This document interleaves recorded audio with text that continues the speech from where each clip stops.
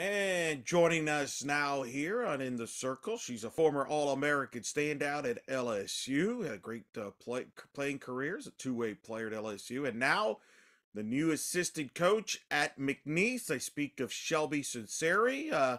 Shelby, welcome to In the Circle. How you doing?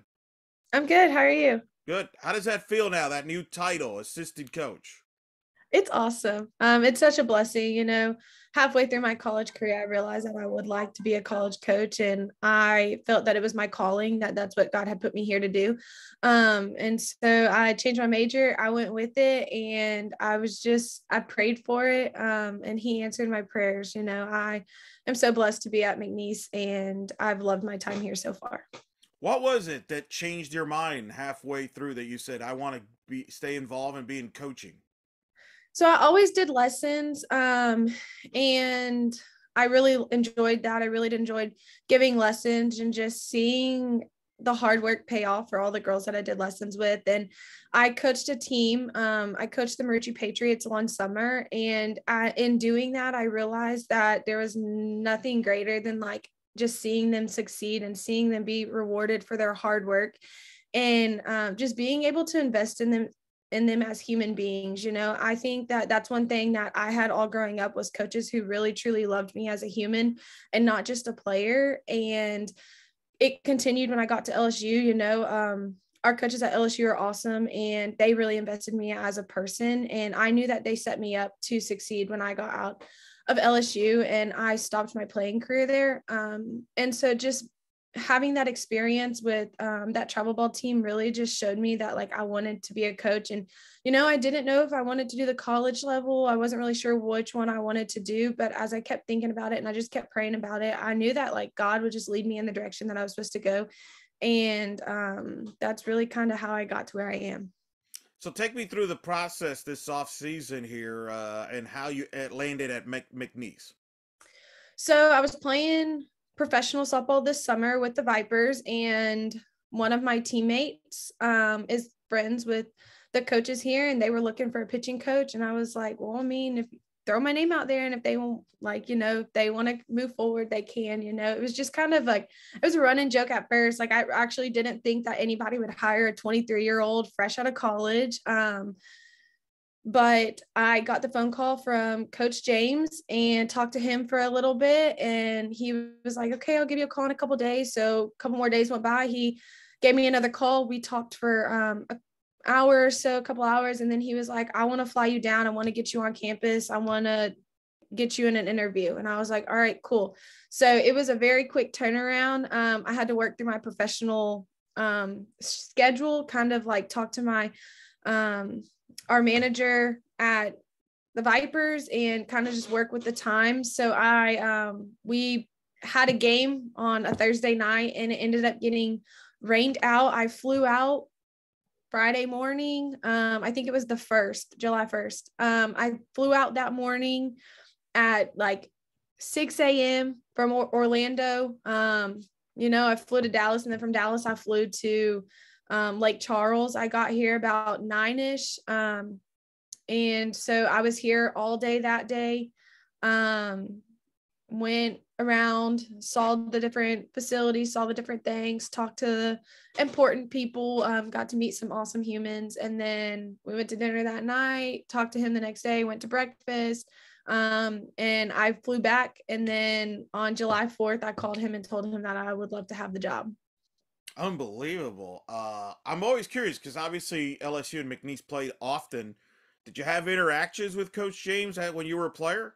I never did. Nope. So I never had any interactions with him or anything. I mean, I knew who they were. Like I knew him and the assistant. I had heard of them before. The other assistant played at ULL. So we're kind of all from here. So So take me through it. When did you reach out to Coach Beth Torina, for once this all kind of evolved, and what kind of advice has she given you?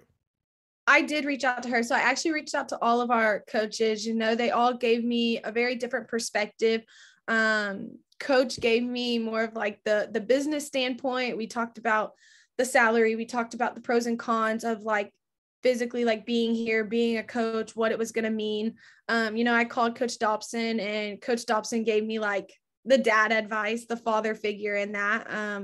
And then Lindsay just kind of gave me like the Jesus perspective. Like it was here, it was set in front of me. I wasn't going out, I wasn't hunting for it. It just kind of came to me.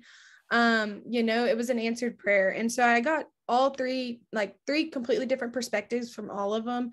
And, at the end of the day, all three of them ended up telling me that if it felt like it was home and it felt like it was where I was supposed to be, and I felt like that this is where God was taking me, then to run with it and to see what happens. You never know what's going to end up happening until you take a leap of faith and take the risk and go for it. And I think that was something that really was comforting, to know that all of them had my back and all of them were behind me 100%, whatever decision I made, whether I took the job or not. They were behind me and they were going to be happy for me either way.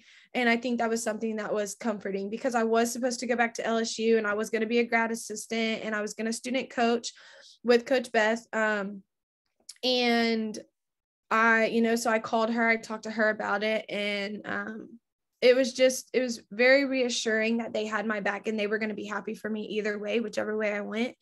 And so that was kind of really like, she talked out the pros and cons with me. We talked about the good and the bad, what to expect. She talked about if I was ready for the business side of coaching, the recruiting, the film, all kinds of like the fundraising, all of that kind of stuff. And at the end of the day, like, I was like, why not? Like, because I am so big in my faith, and I had prayed about it, and I prayed before I made the decision to, and, I just had an overwhelming peace about taking the job and like being here. For some reason, I felt like it was exactly where I was supposed to be in that moment. And I can honestly say that I haven't questioned it since I've been here. It's been awesome. It's been a great experience so far. And I am so excited to see what comes. How's the interaction been with the players and the pitchers you've inherited? It's been awesome. I'm their third pitching coach in a couple years. So, it's hard. I knew it was going to be hard to gain their trust coming in and like gain their respect. But because it is my first coaching job and I am new to this, but they've all been very welcoming. They've all been very coachable. And I think that's something that is important. Like, I'm day by day, I'm steadily gaining their trust. I'm steadily trying to figure them out as human beings, not just as players. That's something that is big to me, like, is investing in them as people, because that's what I had. And that I can 100% say that's one of the main reasons that I was so successful at LSU, is because I knew that at any time anything was going on, like, I had people there that loved me as a person, and I was far more than just a player to them. And that's exactly what I want to be as a coach. Like, yes, softball is important and we want to win and I want them to be great. But if we can't invest in them as humans, then like, it's only going to go so far. And so that's a big thing that I've really been trying to like focus on, is not only making them great on the field, but helping them be great outside and off the field. And so far, they've been very welcoming. They've been very trusting so far. So I think it's only up from here. You mentioned you were playing for the Vipers when all this was going on this summer. Describe the season there with the Vipers, and how does this affect your playing future? Are you still going to continue to play, or what's kind of your future as far as that's concerned? Yeah, so this summer playing for the Vipers was it was an awesome experience. Halfway through the season, when I didn't get drafted to AU, I kind of thought my playing career was over, and I had kind of come to peace with that. I had once again prayed about it. I knew that I was hanging up my cleats, and I knew that there was something greater coming. And then all of a sudden, Coach Beth was like, hey, you may have this opportunity. Like, let's talk after season. And so end of season rolled around, and when we were at regionals, I got drafted to the WPF. And so after regionals, I kind of thought about it, once again, prayed about it, talked to Dawn, which was our manager of the Vipers, and I played for the WPF, which is Lauren Chamberlain's league that she had just put together. So this last year was the first year of it. There was only 2 teams, we kind of just played each other. It was kind of just a a season to have fun, to just be where you're at and just enjoy playing again. And then as we gain more teams and we start to have more teams, it'll kind of be ran a little bit differently. But it was such a blessing to get the opportunity to do it. You know, I met some great humans. I met some of my best friends that will literally hopefully be in my wedding one day.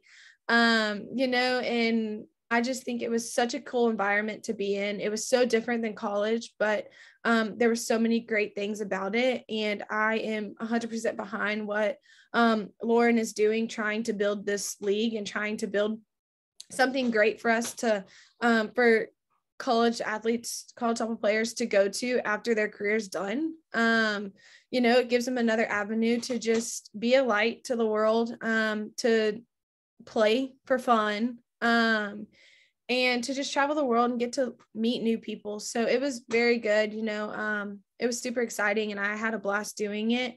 But yes, it all did happen while I was in the middle of playing. So it was a bit of a challenge to kind of balance the two. You know, had to set up phone calls, you know, I had to fly down. So it was a quick turnaround. You know, I flew back and then the very next day we played a doubleheader. So like it was crazy. It was a lot, but it was so fun. I think moving forward, if I want to continue to play, then I'll play. It doesn't really affect much of the coaching side because our season is during the summer. So as long as I can fulfill my duties as a coach, which would be recruiting, camps if we have camps, and just being here when they need me, I think that I will continue to play as long as my body is able. You know, it's something I love to do. I love to play, but I also love to coach. So hopefully if it's in God's plan for me to continue to play, then I'll play as long as I can. Got to play with some teammates, obviously, that you in some cases played against, and played other schools. Got to meet some new players. I know in following, you know, Gianna Mancha, for example, of UCF was a teammate of yours, and Iakopo. And what was that like to meet some new different players from the deal?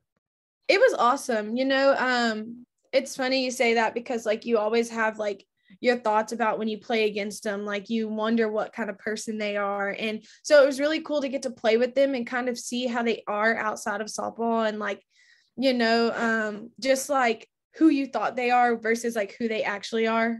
You know, so it's super cool. You know, like on the field, you put off this like image of like who you are. And then like on like off the field, it's like, you know, like on the field, you're a competitor, like you're going to go hard, you're going to play hard, you know, and then it's like cool to see the hearts of them like outside of softball and like off the field and just to see like the real side of them and like not necessarily the competitor and not like the hard player, you know, you get to see like a fun side of them, like the goofy side.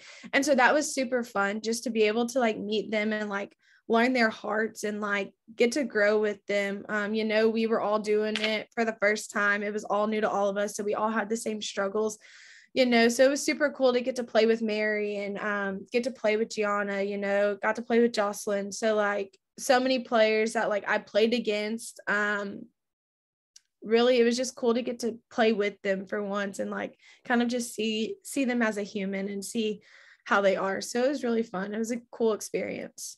Speaking with McNeese assistant coach Shelbi Sunseri here on In the Circle. How'd you get involved in playing softball? Oh, so my sister played softball. I have an older sister. She's 4 years older than me. So she played growing up. So from the time I was in diapers, I was at the field, running around, you know. My dad was a coach. So my dad coached every sport you can possibly think of. He coached softball. He played baseball in college. He played at Ray Hardin Baylor. And so it was kind of just ran in the family, you know. I was at the field from the time I was little. So I kind of just picked up a ball and ran with it. And I fell in love with the game. How'd you end up at LSU? A lot of prayers. You know, the recruiting process is so hard, especially when I was getting recruited because there was not an age where like they could, like they had to talk to you. So like now they've moved the age back to where you have to be a junior in high school. After September 1st, we can then make contact.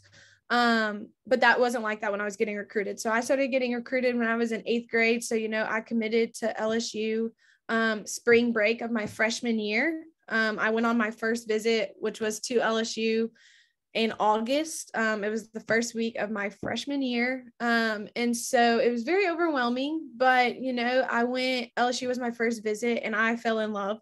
At first, I'm going to be honest, I had no idea what LSU was, had no idea where Baton Rouge was. And I was like, I'm not going to Baton Rouge. Like, where even is that? At first I wanted to stay in Texas, come from a small town. So I wanted to go small. Went to LSU and I fell in love. The coaches were awesome. The facilities were awesome. And it just felt like home, and that sounds so crazy considering I did come from a small town and Baton Rouge is not small, but the people were so welcoming. And they showed me right off the bat that they were going to invest in me as a person and that they were going to love me big. And I think that was one of the most important things, so I continued to go on a couple other visits and nothing just felt like LSU, Coach Beth, Coach Lindsay, and Coach Dobson, really just made me feel like I was at home. They knew that like I was from a small town. I was very shy and a very reserved person. So they knew that they were going to have to break me out of my shell. And they did just that, and that was part of what was so easy for me to commit to LSU and to go there, because I knew that even though I was going to be so out of my comfort zone, it was right where I needed to be, and through the recruiting process, I prayed about it. There were nights that I spent like crying because I didn't know what decision to make, and God led me in the right direction. And my 5 years at LSU have been the best years of my life. And I couldn't have asked for anything better. Like without LSU, I would not be the person I am today. I wouldn't be the player I am today. And without the coaches that we have there, I don't know what college would have been like, like I always think about, like I hear my friends talk about other places and I'm like, like the relationships that I have with my coaches, even still to this day, like I call Dobby on a regular basis. Like I talk to Lindsay, I talk to Coach Beth. And so like, I just like, I have that relationship with them that's far more than softball. And I think that was like the biggest thing that brought me to LSU. And it was like that the whole time that I was at LSU, and I absolutely loved every minute of it. Do you have a favorite moment from your your career at LSU? When you look back at your career, what's a moment or two that stands out? That's hard. There were so many great things. There were so many fun moments, and a lot of my favorite moments are off the field. It was the team bondings that we did. It was like going to Houston. We always take a beach trip and like, we do like team bondings. We get to see the real side of each other, I think that's something that's so important. One of my favorite things that we did at LSU was we were at our beach house and we were doing a team bonding, and it was kind of like, what do you want to be remembered for? Like when it's all said and done, like, what do you want to be remembered for? And, just getting to see people be real and getting to see your teammates say things that like they've never really said out loud was such like an overwhelming experience, but it was so good. And like, like in doing that, we got to talk about people that like, maybe like you wouldn't like necessarily like wasn't your best friend, but you got to talk about them in front of everybody and like really just like tell them like kind of how you felt, just like, like after hearing what they said, just like reassuring them and like reiterating like how they are as a human being. And that's something that like will stick with me forever. All of our team bondings that we did, all of our whether it was deep stuff where like we had to be real and we had to be vulnerable, or if it was like the lighthearted stuff, like my freshman year, we went canoeing in Houston, and that was a blast. This last year we actually did like an obstacle course type thing, but it was at LSU. It was kind of like a high, like it was like a heights thing, and like I'm terrified of heights. It's one of my biggest fears.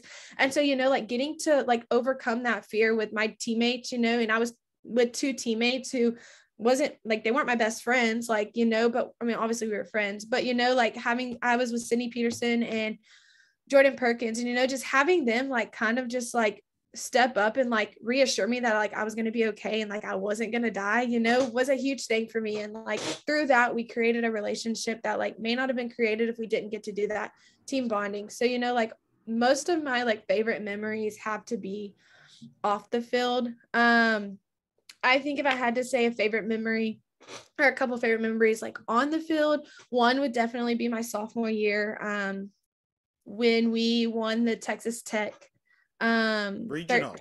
13 Yeah. inning game. Yes, that was awesome. That was such a cool experience, just getting to see so many people like contribute and like so many different things, and like, having those people come through in big moments, that was just so awesome.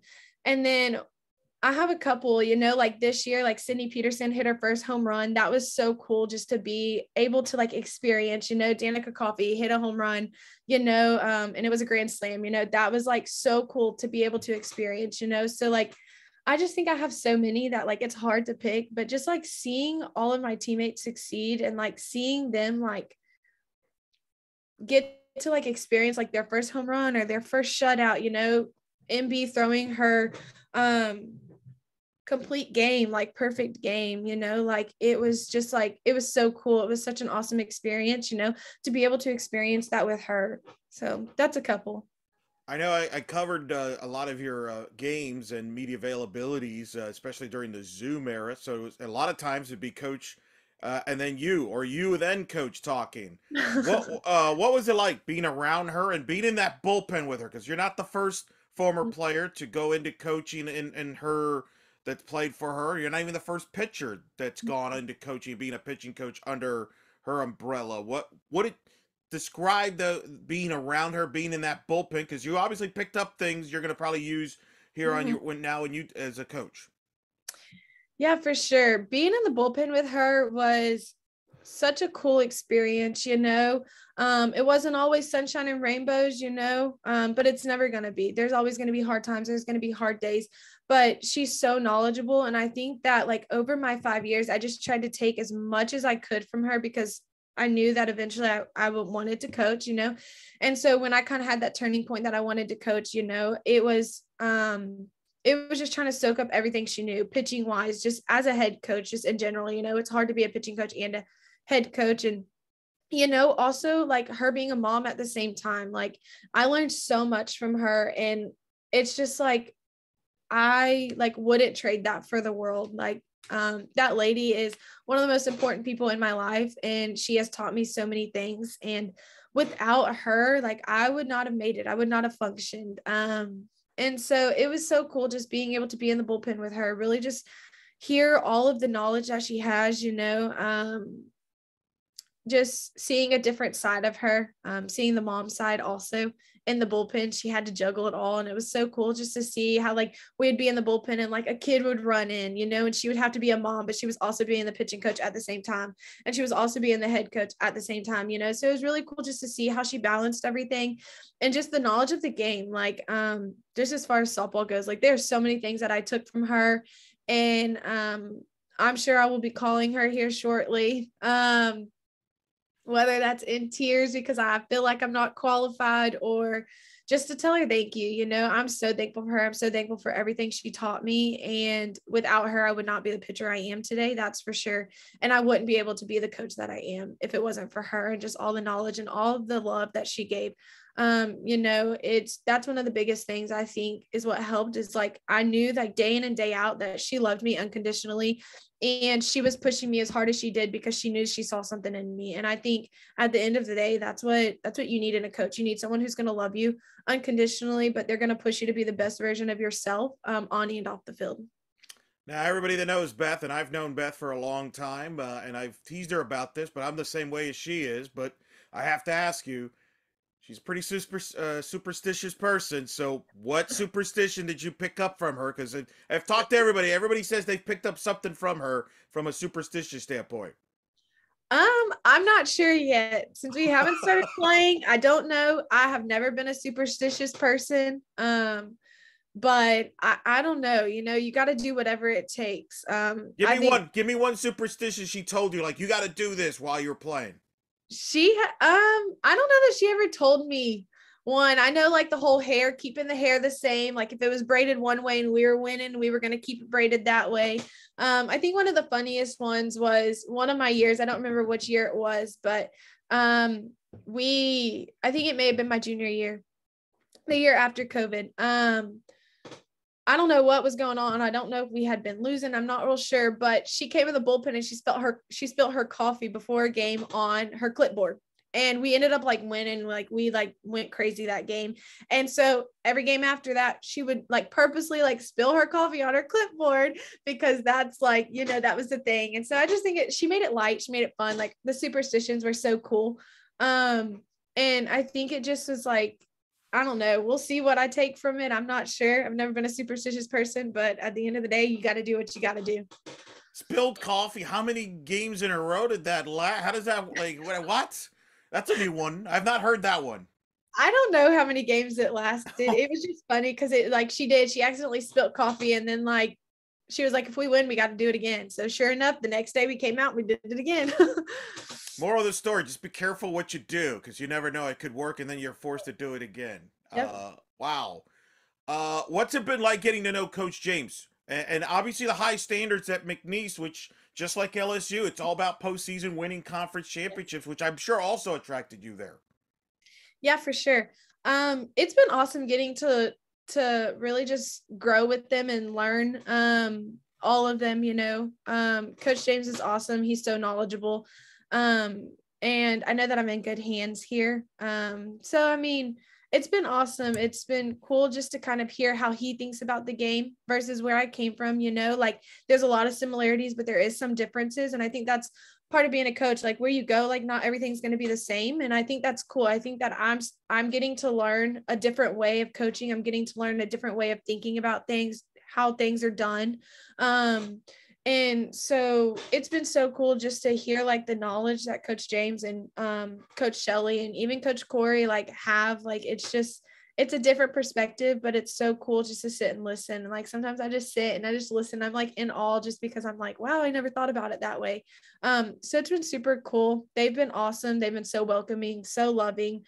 And they have invested in me so much, and they've made it to where like I know that I can come to them for anything. Like if I need help, if I don't know what to do, if I'm having a bad day, you know, so that's something that's been very, very good for me too, you know, coming from a place where I was invested in, you know, and coming to another place, you don't know if you're always going to get that. But I have so far, and that's something that's been so cool. Couple last things. As you now evolve here in the fall, you get to know your players, they get to know you. What could be some of the keys for you for all parties here in the next few months as you get into fall ball, and then before you know it, the season, to be ready to go for the 2023 season? I think really just hitting it hard, you know. We're going to implement a couple new things, you know. I'm trying to just help them get better any way I can, you know. I think that it's going to be a big key for them to be able to be like throw different things, throw different speeds, you know. I think just, and honestly, the biggest thing is just building trust. Like when we fully get trust built and they start trusting me more and more each day, and as we go, I think that that's something that's going to make our pitching staff complete, you know. We're going to have several arms in the circle this year, which is going to be exciting. You know, we have a couple freshmen who have come in and really stepped up, and that's going to be cool to see how they thrive out there. You know, and then we have our returners who are working just as hard, and, you know, they're getting better day by day. And I just think that's so cool to see how welcoming they were, and just like how eager they were to be be coached and to learn new things. You know, I bring something different to the table, something that they haven't learned before. And I think that's what it's all about. It's about being coachable and teachable, and they're just ready to learn. And I just think that's something that's going to help us go far. You were a two-way player. I'm curious, how is that going to help you as a pitching coach? You know, from the standpoint that you have both perspectives. You've been, you know, the pitch as a pitcher, but also as a hitter. I think it's going to help me. I think, you know, when watching film and planning how we're going to throw certain people, I think it's going to be cool that I do, and it's going to help me that I do have that other perspective, that I do have the hitting side of things as well. Like I do have a hitter's mind also, as well as a pitcher's mind. So I think it could be very helpful and very beneficial that I did do both sides of the ball, and I was successful on both sides. So I think I'm excited for what's going to happen. How did that evolve that you became a two-way player? Was that always something you wanted to do? I mean, because a lot of, you know, as you know, there's a lot of pitchers now that just want to be a pitcher, but did you always want to be a two-way player? Yes, there was no, I was not going somewhere that didn't let me be a two-way player. That was a thing. That was the first thing one of the first things I asked Coach Beth when I was on my visit is like, are you going to let me hit and pitch? And she was like, if you can do both in the SEC, you're going to do both. She was like, I want you in my lineup. And so that was like a big thing, especially going into my freshman year, knowing that we had Carly and Allie, and we had MB.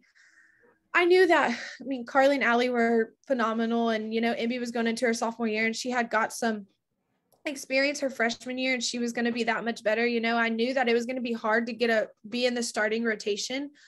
So I knew that if I wanted to be on the field and I wanted to play, I was going to have to figure out how to hit. And so that was the goal going in, like I was going to figure out how to hit, be in the lineup every single day. And then, like continue to work on pitching. And if I got a shot to throw, then I was going to take advantage of it. And I was going to do the best I could. So there was never an option of whether I was not going to pitch and hit. Like that was one of the questions that I asked on every visit I went on. And it was just like, I don't know. I think that I kind of think I'm a better hitter than I was pitcher. And so I was not giving either up. That's for sure.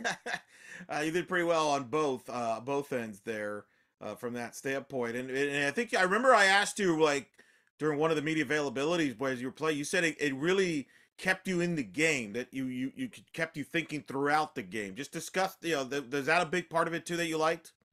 Yes, for sure. I've never been a pitcher only, so I don't know how their minds work, but I know that like it was very cool to be able to like go on the field, go on the mound and like have a pitcher's mindset. And then once I was back in the dugout, like I was hitter all the way, like, so whatever happened on the field, it was gone. It was done with, like, it was over. I couldn't do anything about it. Same thing at the plate, like whatever happened at the plate, once I was back on the mound, I was done. Like there was no like taking it back and forth and like, oh, I struck out, so now, oh my gosh, I'm going to suck on the mound, like it was a good way for me to split like the offensive side versus the defensive side.